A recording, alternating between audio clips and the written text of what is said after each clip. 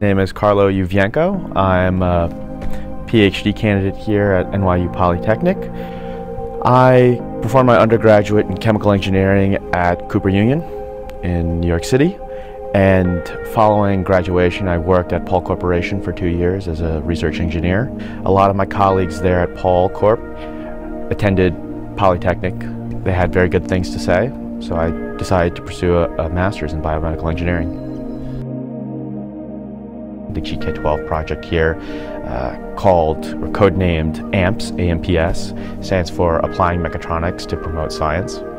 Involves graduate students like myself, bringing them into the K-12 classroom and allowing them to teach science and technology to school children. The story of Lewis dots and its conception and sort of its development had its humble beginnings in 2010 following the release of the Apple iPad. So that summer we came up with an idea of taking a very simple concept from chemistry textbooks, Lewis dots, structures, and revitalizing it with tablet technology. And then we deployed it. Following that, it was received very well, surprising to us. We only put it on the iTunes store just to satisfy the editors of the American Chemical Society, but we ended up satisfying thousands and more people.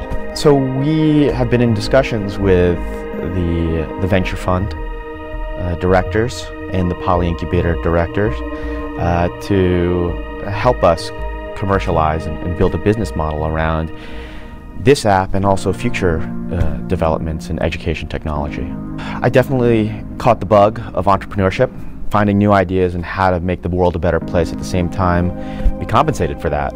I think that's important, and that's a very big driving force, and I appreciate it more now that I've gone through NYU Poly.